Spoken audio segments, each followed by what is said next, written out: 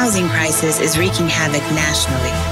Our podcast discusses how it is playing out specifically in Black Berkeley, California, chronicling the lived experiences behind what people call gentrification, detailing our endeavor for our right to stay and our right to return, brought to you by Healthy Black Families.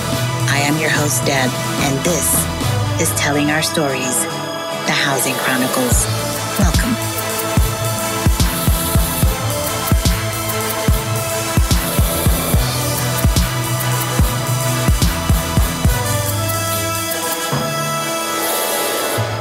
We are lucky to have Alan Dones here in this last part of our three-part interview. In the previous two episodes, you shared, Alan, some of the obstacles and lessons which paved the road to you becoming a large-scale developer. You also highlighted the importance of when and how engaging the community as an integral part of development happens. So now, let's talk about who can be a developer. Are there prerequisites to becoming a developer? Most people think developers are the people with money that just come in, and that the prerequisite to becoming a developer is having money to put up something big. Who can be a developer? What are the prerequisites to becoming one? Well, yes, the prerequisite to being a developer, and that when I say being a developer, I'm saying not only someone who attempts to develop it, but someone who actually achieves a ribbon cutting of a brand new, shiny new building. One of the prerequisites is capital and access to capital. And now, do all people that develop have capital themselves? No, not necessarily. Some do. Many do not. They have all access to capital. They may not have capital themselves. There's a distinction between having access to capital and having their own capital. And so with that said, we have to also understand that, again, my development participation that I've chosen to get involved with is scale, development of scale, multi-unit buildings, bigger office buildings, that's what industry that I have chosen to participate in. Now, there's some aspects of it that I've been somewhat effective and successful at, some that I have not, and some where the jury is still out. But at scale, you definitely are going to be dependent 99% of the time on having access to capital. And when you look at the Oakland skyline, for example, or the Berkeley skyline, and all these new shiny cranes that go up and the shiny buildings that come out of it, and you look at what capital is building that.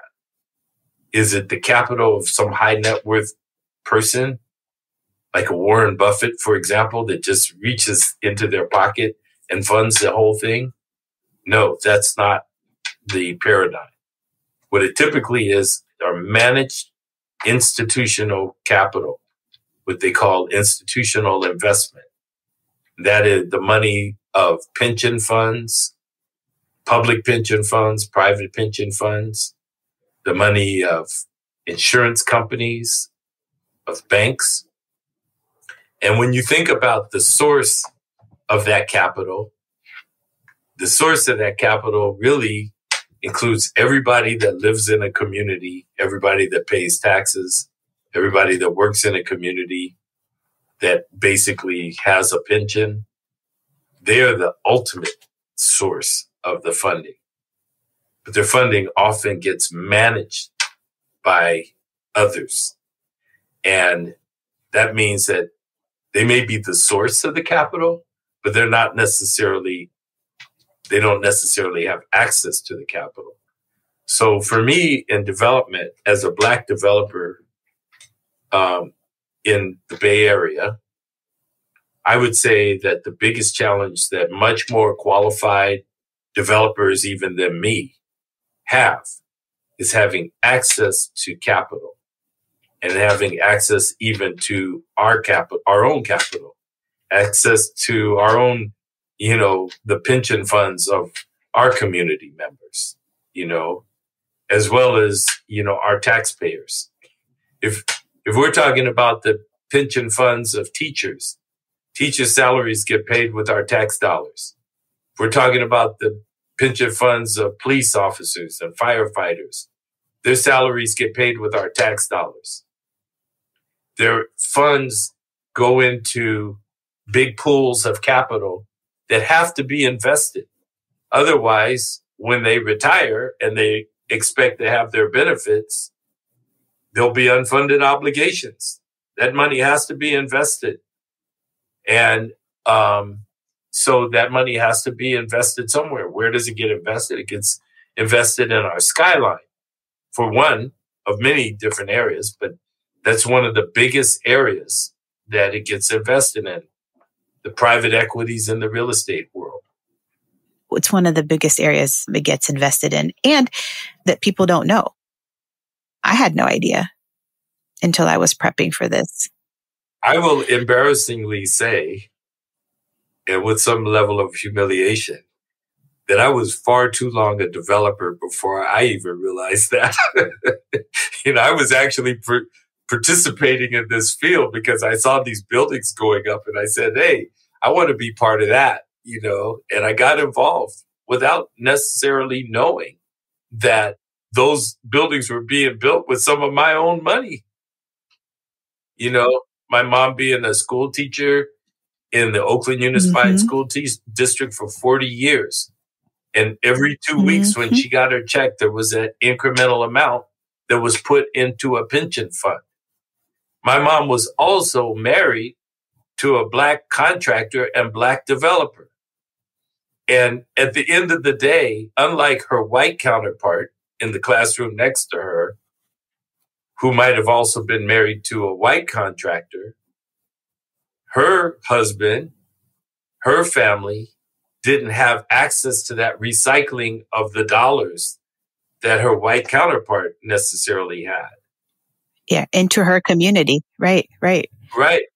And so the experiences, while they had the same careers, same financial arrangement, they had very different financial outcomes at the end of their professional career.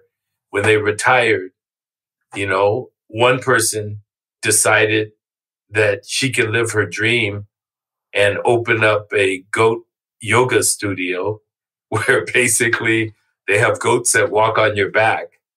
And the other person just was, hoping to be able to still afford to live in the community that they lived out their life in and hoping to be able to afford it. So these are the things that we have to become aware of. Like to your point, once I started and as I've become more aware of this reality, the other thing I'm becoming aware of is that most of us simply just don't know. We don't know. And that's by design. There's reasons why we don't know, so that money can move in the way that those in power want it to move. Yeah. And to understand these things, that's going to have to be by design too. Right. Here we are. It's going to be, there you go.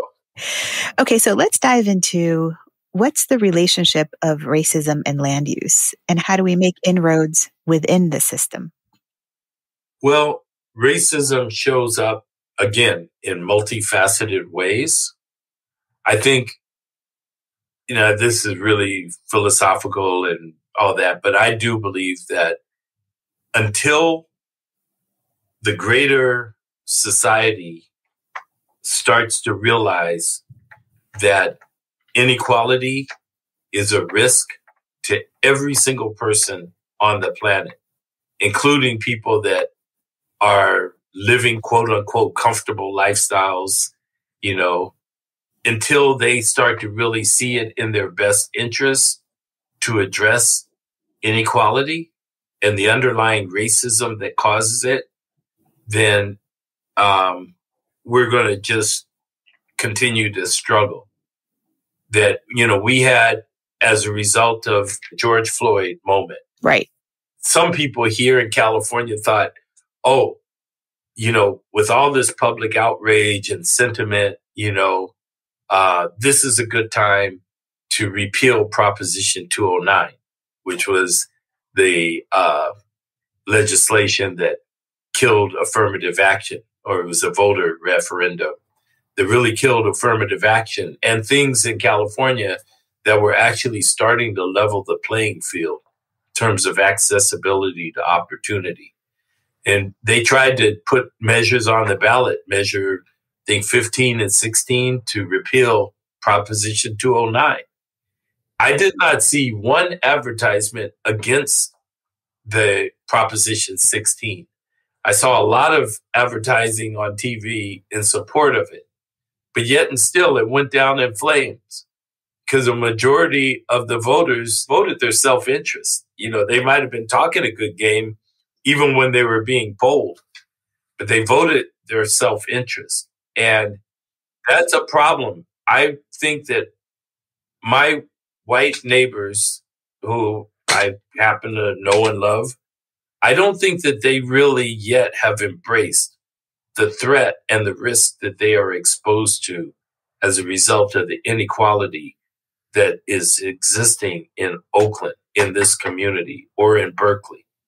They have not, to me, they're the proverbial frog laying in the slowly warming pot of water. And they have a real risk, and there's a clear and present danger that they're not yet fully aware of. And it's a danger to their quality of life, to their future economy, economic interests. It's a danger to their health. It's a danger to their safety and security. And all you have to do is really become more aware of it, and you start to see it everywhere. And so I think that for me, as I go about this business of real estate development, I have to start there. I have to start with not expecting, just because it's the fair and moral thing to do, that people are going to come around and do it. I have to start knowing that until the people that have access to my mom's pension money understand that it's in their best interest that that money be equitably managed, then I'm not going to have access to it.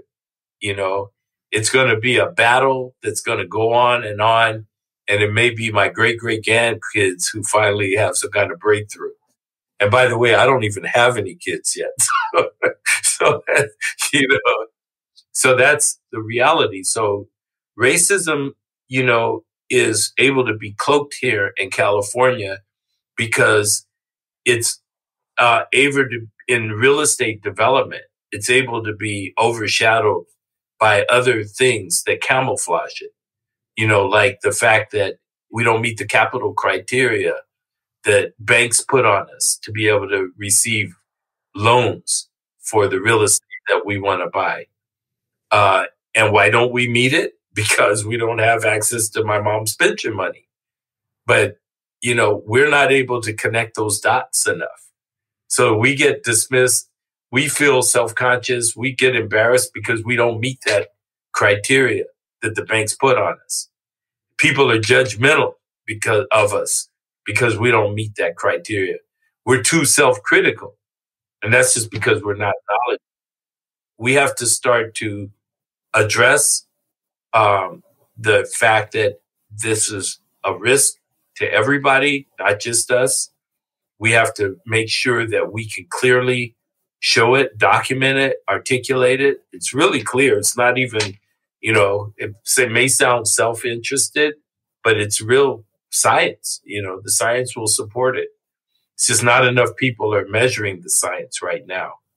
And real estate prejudice shows up now when, for example, somebody looks at my offering as a Black developer and they see that maybe my graphic arts that I presented to the public don't have all that clear, sparkle that my white counterpart might have. I might be judged not only by white people for that, but I get judged by my own community. And sometimes my community judges themselves based on how I'm showing up. But I happen to know that he has my mom's pension money and he could afford a graphic artist. I had to do my own graphic arts and work a little harder. And so, it may be beautiful to me. These are the things that show up as racism. When we turn in our plans to the planning department at the city of Berkeley, and some planner is sitting there looking at the look and feel of our documentation, the quality of it. And you have one guy who has my mom's pension money, who's being able to produce those documents with access to that capital, which not only included the capital that came from his community that he really only needed, but it included more capital. He had an overabundance of it. And therefore, he had so much wind at his back that maybe what he ultimately worked on wasn't anywhere near the effort that was needed. But at the end of the day, that planner is sitting there and he's arriving at conclusions when he compares his outcome to my outcome. Racism, when it's an insurance company, when it's a tenant, when it's someone that I'm looking to buy their property or sell property to. So these are the things that we have to continue to evolve our knowledge and understanding. We have great critical thinkers, great practitioners. We have to give them the tools that they need so that their talents can be of benefit to everybody. Right. And your response also brings up a point for me about decolonizing our minds, right? Oh. Since when did the presentation of a project looks become the importance versus what's actually in that plan? How do we get here?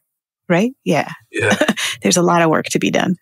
I think there's one other really important point that specifically applies to North Berkeley, South Berkeley, Oakland, the region, is that we have historically been the spark of the critical thinking that has sparked revolution. And it's been across a range of industries, not the least of which being real estate, but also, just in terms of, how we look at life and the world. Yes. And that has also been deep intimidation. We have to keep in mind that what we're talking about is launching this major campaign and effort in the ground zero of the counterintelligence program, COINTELPRO, that was basically very, very highly financed in this exact community to thwart Black progress, achievement. And so as a result, we don't have, and we have not had the benefit of even of truth and reconciliation that really gets to the bottom of how many different ways this shows up, including the colonialized or the, Willie Lynch type, thinking that we're all still in some ways suffering from. And it's not to be stuck in the past, but it's really to bring to the surface. Sankofa. Yeah, if we don't look back, how can we look forward? Yeah, Sankofa. What you just said is a perfect segue into what all of this is about, which is what Healthy Black Families calls equity for Black Berkeley, but what is also known through the city of Berkeley as Equitable Black Berkeley. So let me ask you, Alan, what is equity for Black Berkeley as you see it, this project? Well, when it comes to, if we're talking about, for example, development of the Ashby BART station, for example, or any of the BART stations, but in particular that, I think that we have to really have as our North Pole this concept that the development of that site needs to be reflective of the community, of the demographic of the community, in terms of the participation at all levels. And we're not only talking about the affordable housing, but we're talking about, the market rate housing. We're talking about the offices, the retail spaces on the ground floor. We're talking about any and everything that gets built and done with that property. And every stage of the development, from the pre-development right on through to the property management, the ownership, and the transfer of that ownership. It has to be based on our holistic participation that basically is part of the DNA that manifests when that project is built.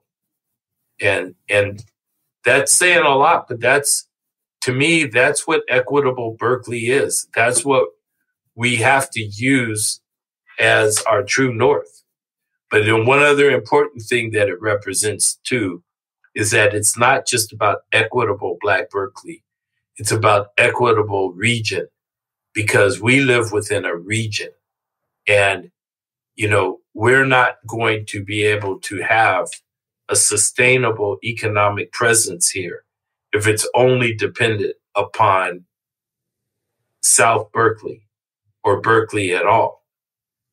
And the fact that that project happens to be potentially built on a regional transit system is really a blessing.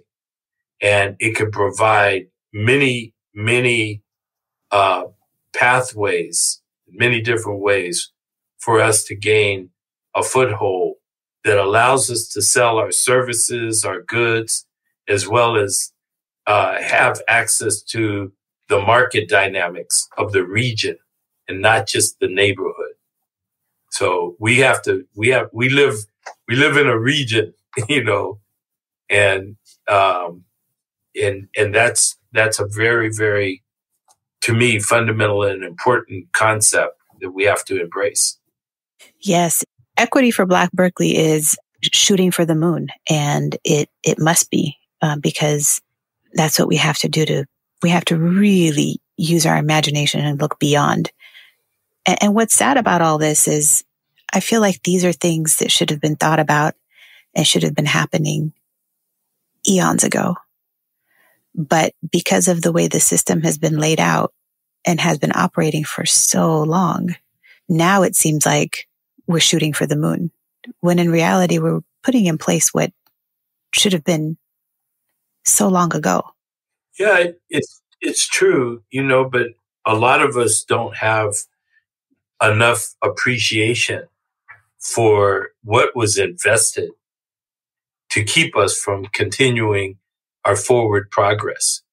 Now, as we pass 40, 50, 60 years, things are starting to more increasingly be declassified, if you will. More scholars are starting to write books and provide a more accurate account. And one thing that never ceases to amaze me and surprise me was the depth and level of investment that was made by the federal government in this particular neighborhood to thwart our forward progress. And it wasn't only made to block the Black Panther Party. These were investments that were made to basically upend any type of organized effort, whether it was the Urban League, the Black Chambers of Commerce, the Black Panthers, the Black contractors, the Black doctors. We had actual heavy investment in the tens of millions of dollars to basically go in, surveil covertly, and then reintroduce misinformation to upend us. And there was just enough truth in the lies to make us believe in the words that were coming, get us fighting against each other. Another reason why regionalization is an important thing for us to look at, because part of that process, which all the counterintelligence was doing, was adopting Willie Lynch type tactics. But one of the things that happens here regionally is we tend to look at ourselves in silos. And then we get into this thing where, if North Berkeley succeeds, it's at the expense of Black people in South Berkeley. If South Berkeley succeeds, it's at the expense of people in West Oakland. West Oakland is at the expense of East Oakland. And the siloed mentality that keeps us in this crabs in the barrel mentality. Stop. It's time to stop that thinking and get outside of it and understand that there are a lot of people that are still walking among us that played a critical role in perpetuating it and continues to. And we have to, really kind of be reasonable and understand that some people were coerced. Some people did things without knowing it. They played a role. Some people betrayed their community, but they betrayed because they were worried about feeding their family or they had some fear. That investment played on every single vulnerability that we had. And most of us had no idea the level and the extent that it was happening here. So we're living with the reverberations to this day of a lot of that poison that was put into our community. And we have to be knowledgeable as we go forward. We're going to have to stop because we break each other's hearts and, as part of the momentum of this. And we're going to have to be aware and knowledgeable. And that's what's going to hopefully bring about health and recovery. And basically, some examples that all mankind could use to create a better world. Absolutely. So who's going to benefit? Everybody's going to benefit. Healthier economy, better environment, bigger piece of pie for everybody, and that's what a holistic economy yields. And that's what we have to work on. Absolutely. Ubuntu. Thank you so much, Alan Dones. It's been a real pleasure having you on Telling Our Stories podcast, The Housing Chronicles. You've laid down a lot of knowledge, not just in the nuts and bolts of understanding what development is, but also the behind the scenes in the organizing parts that we have to make headway in. So I thank you so much for joining us and for making the time, and absolutely look forward to our work together. I am so grateful and encouraged to be part of this. I'm encouraged that it's even happening, and people with your level of passion and caring, as well as ability to grasp these concepts, much better than me. It's taken me way too long. And that's just a point of great encouragement, of going forward and knowing that we will be part of this economic bonanza that's going to happen because of the fact we're part of it. So I'm excited about it, and thank you so much for including me. Written, edited, and hosted by Deborah Hailu, Telling Our Stories program coordinator at Healthy Black Families, Inc. Audio engineered by Adrian Davis and Salim Naji-Ullah of One Hitter Entertainment. Shout out to James Shields of Creative Shields for our beautiful podcast artwork. Akila Shahid, Office and Media Manager at Healthy Black Families, Inc., for the many ways she steps up and bridges our gaps, and Wilhelmina Wilson, Executive Director at Healthy Black Families, Inc., for bringing all of this together. Casting out the net of Black love in service of all humanity, this has been Telling Our Stories, the Housing Chronicles. See you next time.